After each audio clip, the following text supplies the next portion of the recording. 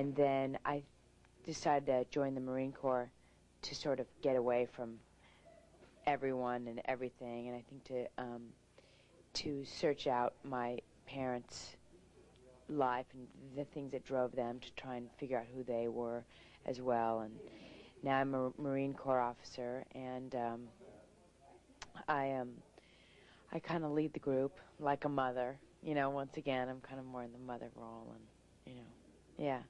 So she's pretty depressed character. I mean, she's got a lot of stuff going on.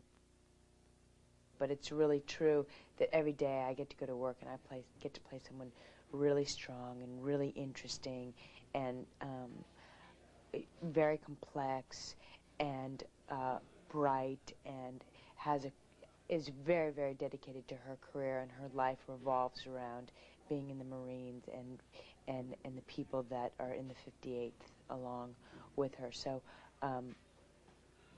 I think it's such a dream part